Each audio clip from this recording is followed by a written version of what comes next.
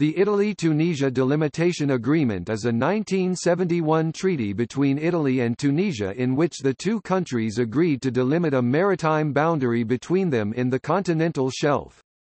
The text of the treaty sets out a complex boundary in the Strait of Sicily representing an equidistant line between Sicily and Tunisia, with the exception of Pantelleria and the Pelagi Islands Lampedusa, Lanosa and Lampione treated as Italian exclaves in the Tunisian side.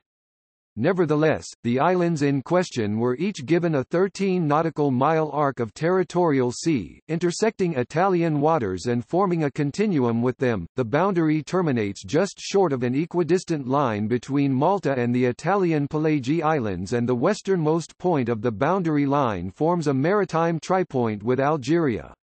On 23 January 1975, the countries by agreement added supplemental minutes to the treaty, including a map of the boundary and 32 individual coordinate points that define it.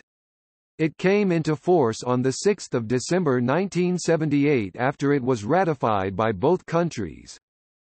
The treaty was signed in Tunis on 20 August 1971, and its full name is Agreement between the Government of the Republic of Tunisia and the Government of the Italian Republic concerning the delimitation of the continental shelf between the two countries.